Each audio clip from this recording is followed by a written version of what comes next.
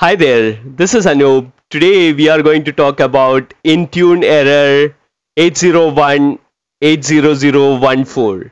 What does this error? What is the reason for this error? How to fix this issue? This is happening when user is getting enrolled to Intune using their Windows device. So we will see what are the options to resolve the issue, and is it a server side issue or a client side issue, etc, etc. So don't skip the video. Let's go ahead and check this out. Let's understand Intune error 801-80014. What is the reason for this error? Why it says unsupported Windows version even if we are using Windows 11 Enterprise? We have a detailed video about troubleshooting. This is very important to check this out over here. If you click on I button over here in YouTube, you will get that video details. You can watch the video from there. So it is a process. You need to follow that process. You need to start from Intune troubleshooting portal. Basically try to understand whether the account is having any issue or whether the account is having proper Intune license or not, etc. And then you can go to the next level of troubleshooting. Something like for this particular 801-80014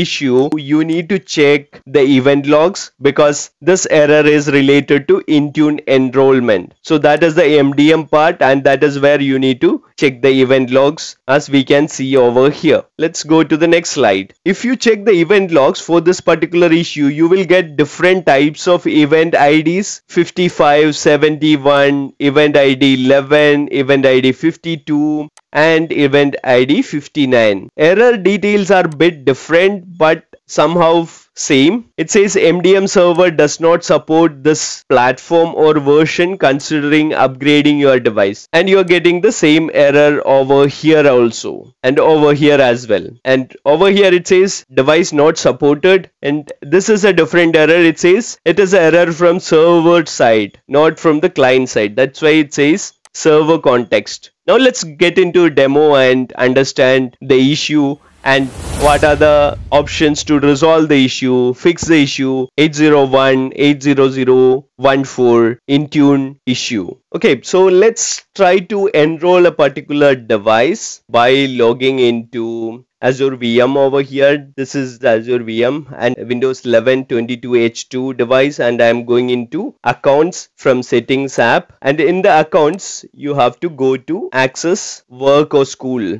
I'm going to click on that, and then I'm going to enroll this as a personal device. Enrolling that, and now I need to provide the email ID of that particular user. This is the email ID of that particular user. I have done that. Now I need to click on next. Click on next. Now it is looking for organizational details, and once it has looked up organizational details, it will ask for the password. I need to enter the password now. I have entered the password. Now I need to click on sign in button to continue the process. Okay, now it is trying to register with the organization, trying to get into Intune management using device enrollment, and it says okay, your organization does not support this version of Windows. Error is 801-80014. So I got an error and I don't know what is the reason for that. We will find out the reason. What does this mean? Your organization does not support this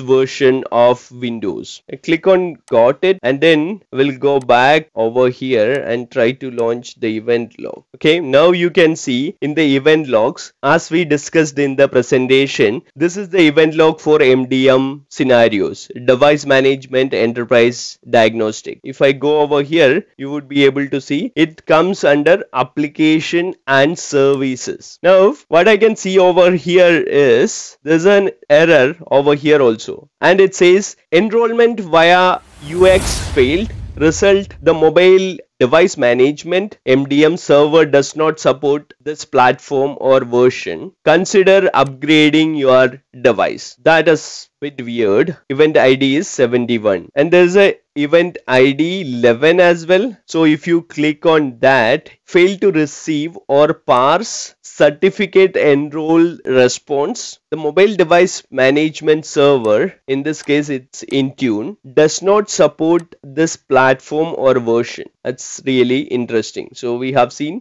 two events, and then there's a new event ID, that is 52. Server returned fault code subcode value device not support, device identifier not pre-registered. That's a different event ID. And there's a different event again, that is 59. That is also an error, and it says server context. Okay, so there are a different variety of events happening over here. There's another event, that is 3013. Function name object was not found, etc, etc. Let's understand what is the version of this, whether this is a home version or enterprise version. Let's check that out. It is Windows 11 enterprise operating system, and even though it is Windows 11 enterprise, it is saying this particular version is not supported. So that means it is a bit weird, and it is not giving the proper information. So let's click on OK, and let's check what is the cause of this issue. Maybe because of one of the policy in Intune. Let's check out that particular policy. This is Intune portal. In Intune portal, go to devices and then go to enrollment over here. From devices, enrollment, and from enrollment just go to Windows and then click on device platform restrictions. Let's check what is configuration over there. Don't get confused with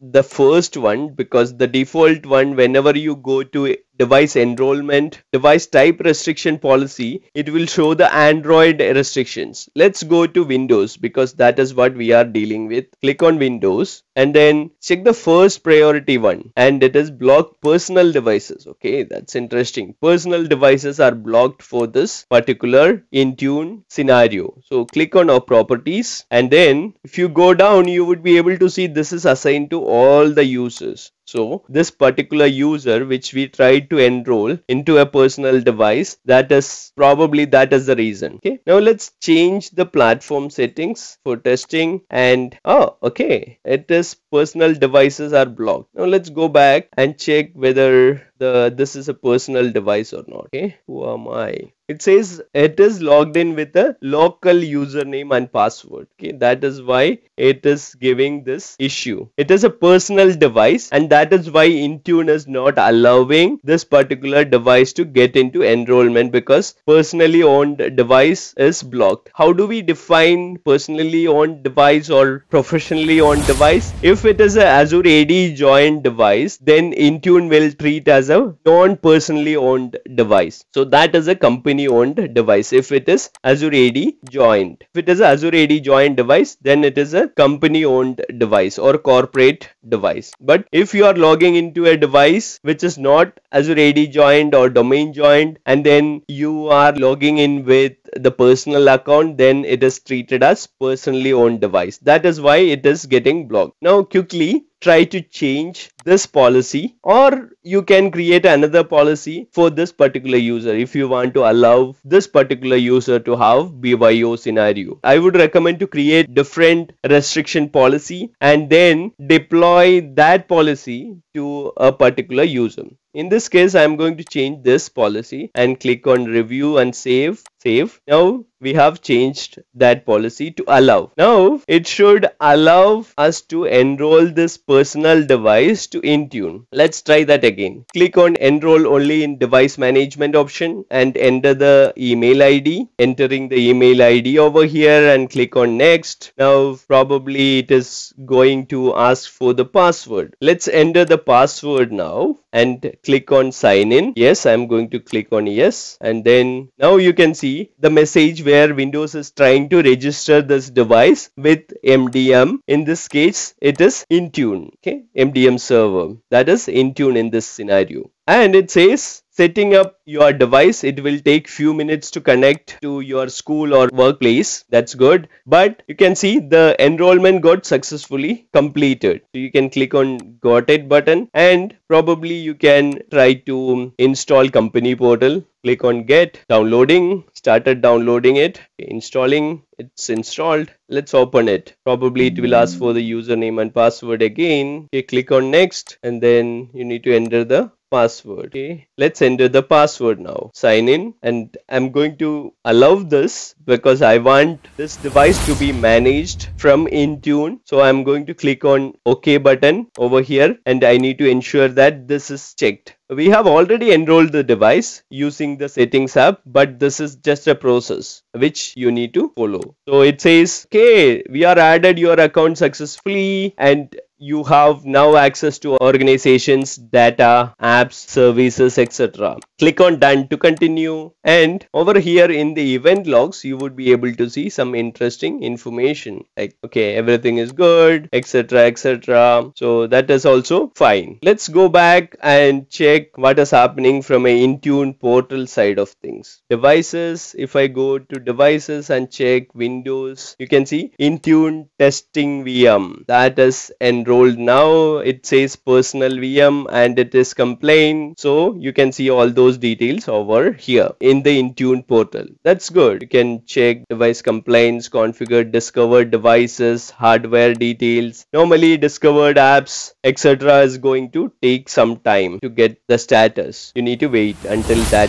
time. You can check this from info over here if you want. Click on info, and then you can check what are the policies applied, whether there's any policy or deployment there for this device, etc. So this you can easily test. Now the error is gone. We don't have any 801-800-14 errors. So we are able to resolve that issue. Now that you have seen all the details about the Intune error 801-800-14, now you know why Intune says this platform is not supported and this OS version is not supported when we are using Windows 11 Enterprise version. This is because of the server side issue and server side restriction policy which we have set. So you need to reconfigure the policy, and then you need to try to enroll that Windows device again to Intune. That will help you to resolve the issue.